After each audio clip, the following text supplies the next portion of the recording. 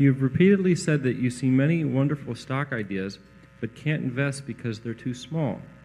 Given that many in the audience today have a lower dollar investment threshold... Do these stocks have names? Yeah. Well said. Well, the answer to that is that we don't look anymore. We assume that there are a reasonable number of opportunities as you work with smaller amounts of capital, because it's always been true. I mean, it was over the years, as I looked at things, clearly you run into companies that are less followed as you get smaller, and there's more chances for inefficiency when you're dealing with something where you can buy $100,000 worth of it in a month rather than 100 million.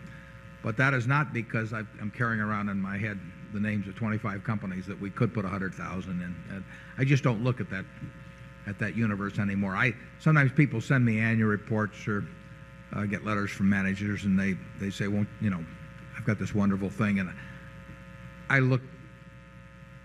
usually know ahead of time, but I mean, I would first look at the size, and if the size isn't right, and it isn't going to be virtually any time, I don't look any further, because there's just no time to be looking at all kinds of smaller opportunities. I do think if you're working with very small amounts of money that there almost always are some significant inefficiency someplace to find things that I've mentioned to some people. When I started out, I actually went through all of the Moody's manuals and the Standard & Poor's manuals page by page, and you know, it's probably 20,000 pages, but there were a lot of things that popped out, and none of them were in any brokerage report or anything of the sort. They were just plain overlooked, and you could find out about them, but nobody was going to tell you about them.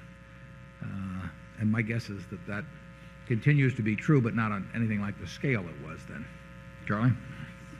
Well, I can remember when you bought one membership in some duck club that had oil under it when you were young.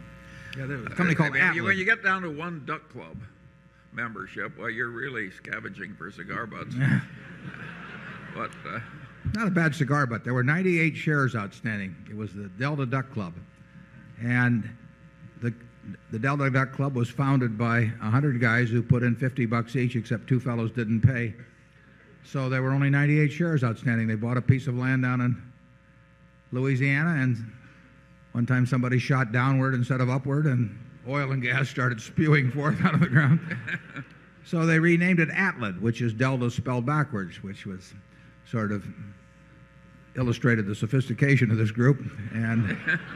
And a few years later, they were taking, at $3 a barrel oil, they were taking about $1 million a year in royalties out of the place, and the stock was selling at $29,000 a share, and it was earning $10,000 a share. No, it was earning about $7,000 a share after tax, about $11,000 pre-tax, and it had about $20,000 a share in cash, and it was a long-lived field. So, you know, I use that sometimes as an example of efficient markets, because somebody called me and offered me a share of it, and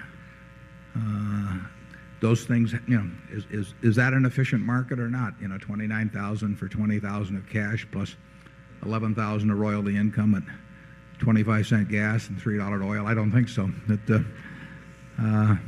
You can find things out there. I'll give you hunting rights on all my duck clubs in the future.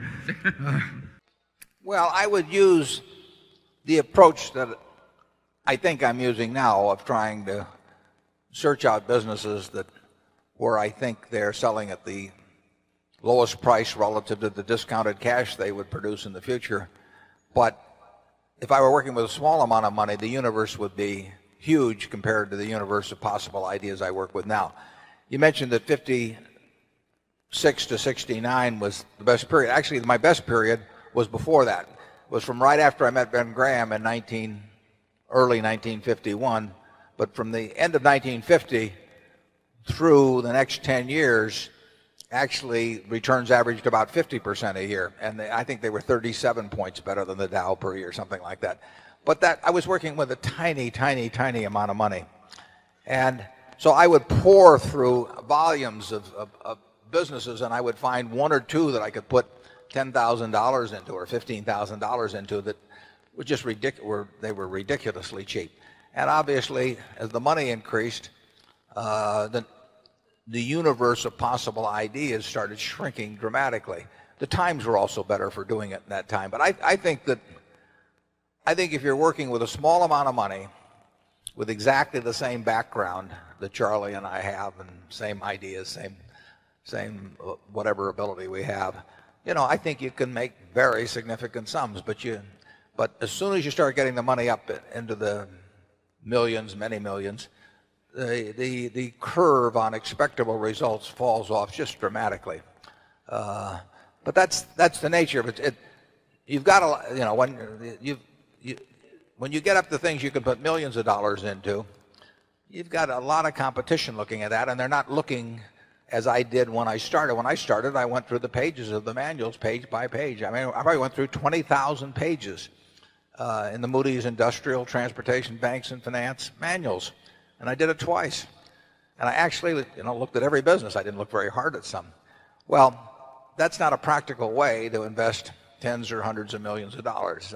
So I would say if you're working with a small sum of money and you're really interested in the business and willing to do the work, you will find something. If you were, there's no question about it in my mind. You will find some things that promise very large returns compared to what we will be able to deliver with large sums of money. Charlie? Well, yeah, I think that's right. A brilliant man who can't get any money from other people and is working with a very small sum probably should work in very obscure stocks, searching out unusual, mispriced opportunities. But, that's such a small world. It may be a way for one person to come up, but it's a long slog.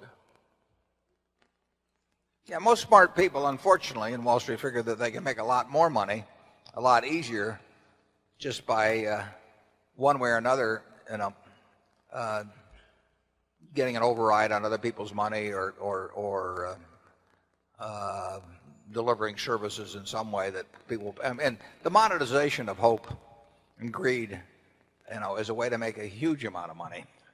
And right now, it's just take hedge funds. I mean, I've had calls from a couple of friends in the last month that don't know anything about investing money. They've been unsuccessful and everything else. And, one of them called me the other day and said, well, I'm forming a small hedge fund, 125 million he was talking about. Like the thought that since it was only 125 million, maybe we ought to put in 10 million or something of the sort. I mean, if you looked at this fellow's Schedule D on his 1040 for the last 20 years, you'd think he ought to be mowing lawns. But yeah. But he may get his 125 million. I mean, and it's just astounding to me how willing people are during a bull market just to toss money around because they think it's easy. And of course that's what they felt about internet stocks a few years ago. They'll think about something else next year too. But the biggest money made in Wall Street in recent years has not been made by great performance, but it's been made by great promotion, basically. Charlie, do you have anything? Well, I would state it even more strongly. I think the current scene is obscene. I think there's too much mania. There's too much chasing after easy money. There's too much misleading sales material about investments. There's too much on the television emphasizing speculation in stocks.